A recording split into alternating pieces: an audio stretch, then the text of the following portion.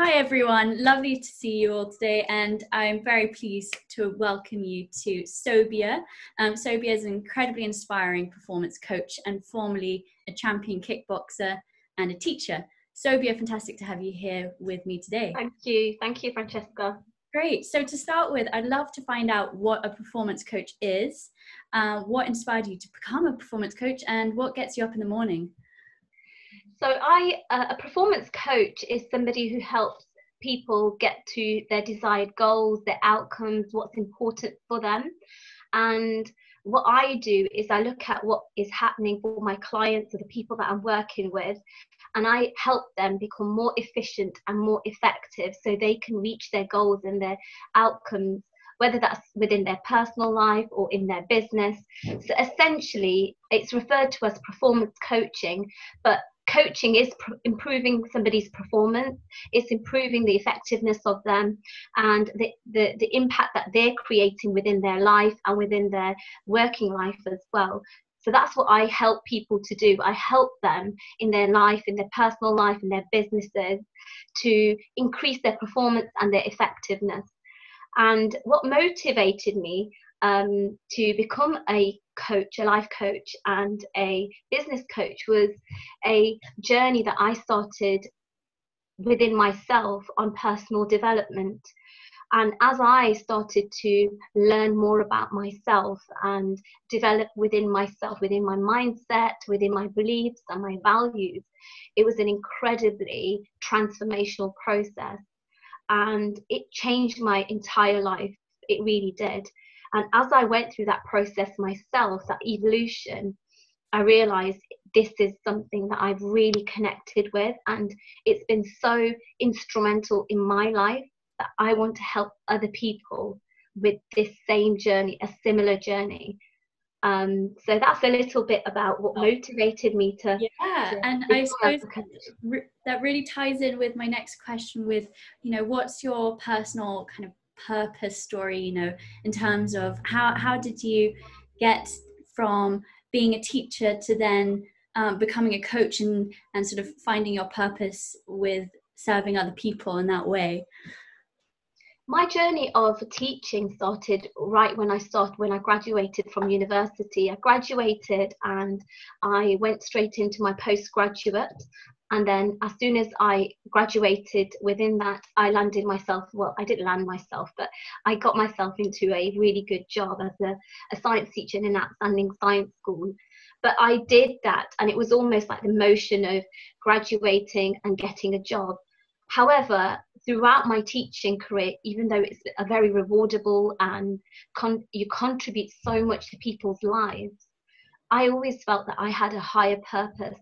And I dabbed and delved in lots of different other things, such as charity work, such as helping organizations. But I always was searching for this higher purpose. I just didn't know what it was, Francesca. It was just really frustrating at the same time, because to the outside world, it seemed like I was educated, I had a good job, I was going through, what society and family expect of you. You're progressing. But within myself, I knew I wasn't connected to my vision, my purpose. But it sounds odd, right? That I didn't even know what that was. It was just, I had this yearning within myself. And so as I went through my career, and it was then personal circumstances that led me into personal development. And it was there where I thought, right, this is what I've been searching for. So it wasn't just personal development. It was like I had a connection with this higher purpose that I referred to. And that's where the transition occurred. Before, in my teaching career, I tried different things. Like I said, I worked for different organizations. I tried I had a senior position within a charity that was all voluntary. And it was great. It was really rewarding. And at that point where I thought, okay, this is something I like doing. I like helping people. I like serving. And then I also ran my own business as well as a tutor. But now as a coach, I feel I'm really aligned to what I was really created for, my higher purpose. Wow, that's really powerful, and it explains why you've had so much success, because you've really sort of found it, and it kind of radiates from you. I was immediately drawn to, you know, your profile and what you stand for and everything. But having sort of achieved that, you know, and hit that goal of finding your higher purpose, how would you actually define it so other people also know if they're looking for that in their life? Is it a sort of an emotion, or is it a state of mind? Is it a profession? How would you sort of define it? Truthfully, it's a combination of everything. It's a combination of being there intellectually, spiritually, emotionally, and physically. It's a combination of all those different factors. It's aligning what you're doing with your passion. So it's a great mix of your profession and your passions coming together. And you earlier on, you asked me what motivates you to get out of bed in the morning. And the reality of it is that knowing that when I have a conversation with somebody and the interaction that I'm going to have with them is going to be life changing. And that's not said in an arrogant way, Francesca. It's said in the way that the coaching space is so powerful, because we go about in our daily routines and our daily lives, regardless of what professions we're in, but we don't have deep, meaningful, valuable conversations. We may with some people, but in a space where you really speak about what is holding you back or what challenges you, and having those breakthroughs, knowing that I'm going to have one of those conversations with somebody and it's going to lead to them changing their life, is a great motivation for me. Wow, that's really very inspiring. So what advice would you have for people who are looking for that dream job that sort of fulfills their purpose? What would you say they should go out and do? Firstly, it starts with getting clarity on what they want from their life. So if anybody is listening to this podcast, the first thing I would like you to do is just think about what you want from your life. What is your vision for your life? This is not about what your parents expect of you or what you think society expects of you, but really, what is your vision for your life? And then look at what's needed to create that. Do you need um, finances? What life are you wanting to lead? And then you look at where you are at the moment. And if there is alignment there, if there are overlapping values or actions that you're already taking and they align with what you're wanting out of your life, then you're on the right trajectory. However, if where you want to be in life and what you want from your life is completely different to where you are, then growth, development needs to take place. Something needs to change. And my advice to those people is that just be open, don't be restricted, because everybody is unique. One person's success is not the other person's success. Everybody's unique. However, as a society, I think we're all expected to go for the same things. It's great that you graduate from university, get yourself in a good job, 9 to 5, and progress the career ladder. And that's defined as success. But that's not really success, because many people who are in those professions don't have a life that they really want. They've just landed themselves and they've gone according to what people and society has expected of them. But success really is about what you want from your life. So what is it that you enjoy? What is your passion? What drives you? What motivates you? And it's those values and those driving factors that when you align them with your vision, you're going to make so much more progress, and that is more successful for you than a 9 to 5 in a corporate job.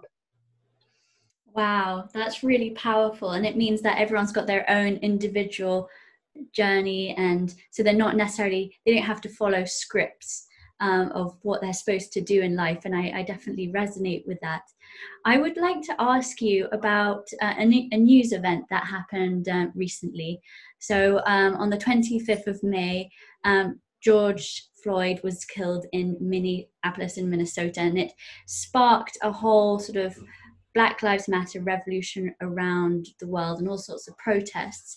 And there is this sense that people do feel like they are trapped within their position, or there's still a lot of prejudice, whether it's towards women or Black people or Muslims, ethnic groups. And you know, I think it's incredible that you were a kickboxer. So, you know, just looking at you, no one would assume that, but it's incredible that you can say, you know, don't judge a book by its cover. You know, this I've done some incredible things. So do you think that now is a good time to sort of maybe tackle this issue of, you know, race and discrimination? And have you had difficulties, you know, facing that personally? You know, people stereotyping you, putting you in a box, and then having to prove that you know, you don't need to be in that box. You deserve to be out of the box in a sort of, and defining yourself in a different way. Yeah. So I'll deal with the first part of that question, which you spoke about race and discrimination and whether now is the time to speak about it.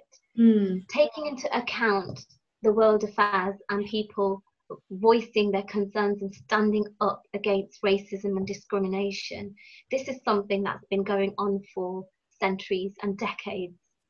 It's a sad reality, but it has existed for many, many years.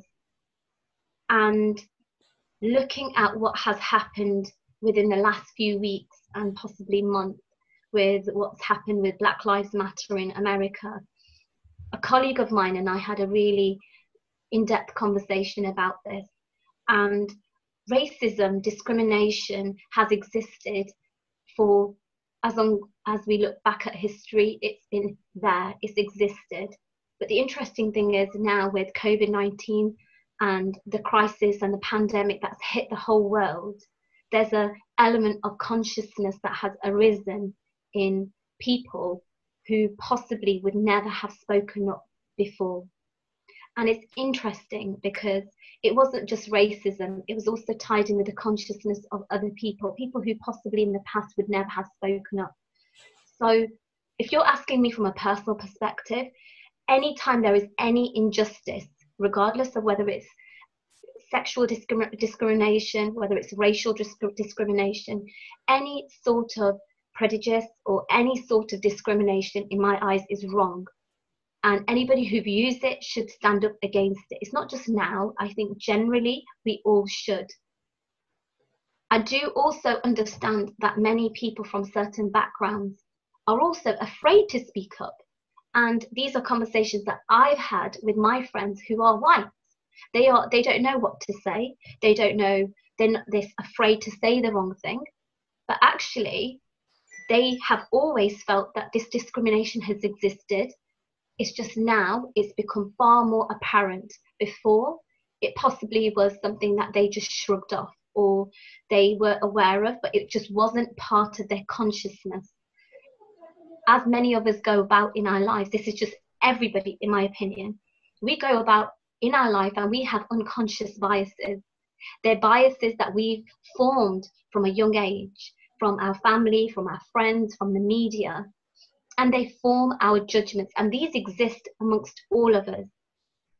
But what's interesting now with the Black Lives Matter is many people have started to become aware. So it's gone from their unconsciousness to their consciousness, and they're speaking up, and it's about time, because any kind of discrimination is wrong. But going back to discriminating against people merely because of the color of their skin, it's something that needs to be addressed. Yes, 100%.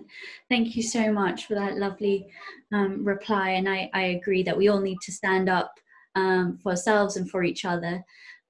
So as a performance coach, giving advice to individuals, whether Black, Muslim, ethnic, women, disabled, whatever their sort of hang up might be, and they might feel sort of like they're in a minority within their organization, but at the same time they're equally sort of ambitious and they want to get ahead in life. What advice would you have for them if they, say, feel imposter syndrome because there aren't many people to sort of role models to look up to, or sort of programs to help them get ahead? What advice would you give to them?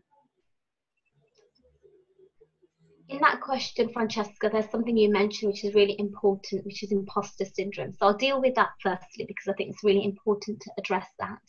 As a coach, imposter syndrome exists in most of us, regardless of whether we're in a minority or whether we're part of a majority, whether you are an employee or you are a director of a company. I've worked with people and leaders of different backgrounds, different ethnicities, different genders, and different positions within a business.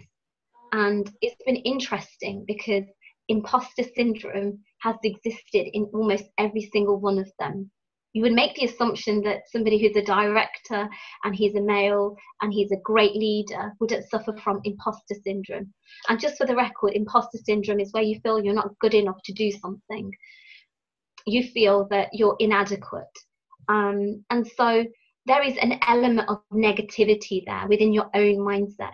And I think as a population, we all give more emphasis to negativity than we do to positive thoughts, to the successes that we have. So this imposter syndrome exists, I think, to some degree or another in most of us. So that's there just generally. Relating that to being in a minority, whether that's in terms of being Black or from a different ethnicity, or if you're a woman or any minority, if you are good at what you are doing in terms of your profession, you need to recognize that, because that is what you are there for, is to contribute professionally. And if you feel that is not good enough, then that's a way of you recognizing how to improve. But professionally, you shouldn't be suffering from imposter syndrome because you are there by merit. You're not in any position just based on your background or your sexuality or your gender. You're there based on merit. And if that is the case, remember that is the success marker for which you were employed. And so if you feel you're not good enough, that is an element of imposter syndrome that needs to be addressed. But you are there based on merit. And so never let yourself think you're not good enough, because you are there for a reason, and that's there for a professional reason.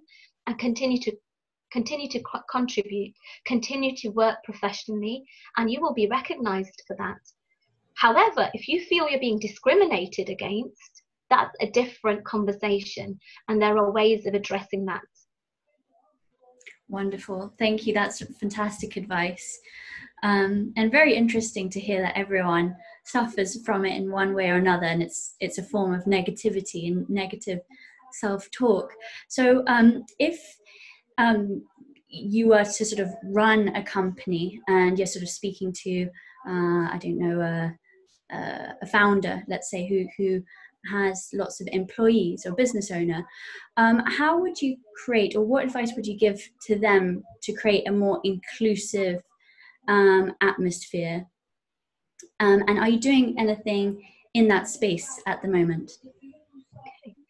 So if you are a leader or a founder of a director or a founder, or you have a senior position within an organization, I think it's really important to firstly become aware of your own unconscious biases.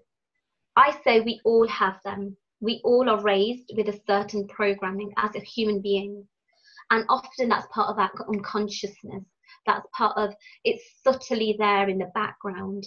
So becoming aware of them makes you then realize when you're actually putting them into place. Because whether we like this conversation or not, but the reality of it is that people tend to employ people who look like them or are of a similar background to them. And this is done because of many reasons. But when we become conscious about our biases, and when we become aware of them and we address them, it's then where we're taking action. And it's the action which enables progress. I say this to all my clients as well. You're only going to make progress if you take action on the goals and the outcomes that you set. applying that now to a leader, a director, or a founder, when you are aware of your biases, you can then take action towards them. And taking action is recognizing somebody for their merit, for the value that they bring, for the experiences that they have, for the contribution that they bring to the team. It's not merely judging them, whether that's consciously or unconsciously, on the way they look, or on the way that on the color of their skin, or their ethnicity, or their appearance, or their gender, or their sexuality for that matter. Wow. And one last question on the topic of racism, if I may. Since you were a teacher and you are also a parent, I think that a lot of racism really stems from childhood and socialization. We learn a lot of things when we're children. So what role do you think parents and schools have to play in fixing this sort of systemic problem that can be tackled, but should maybe be tackled at an earlier age? Parents play a fundamental role in the programming of their children. Racism is not something that we're born with. We're not born to discriminate. We're not born to be racist. We learn that behavior. And where do we learn it from? We learn it from our parents, our family members, our friends, the media. And so looking at firstly the family, and then when you have children, I have a young 5-year-old. I recognize that I have, myself and my husband have an integral role in raising her with the right views. When we program our children and when we raise them with the right values, that forms their mindset. And we have, and that's not entirely just the parents' responsibility. Society plays a role in that, teachers play a role in that, friends, the media. The responsibility of the media is imperative here. We can't discount the responsibility that the media play in the programming of us as a society. And so whether that's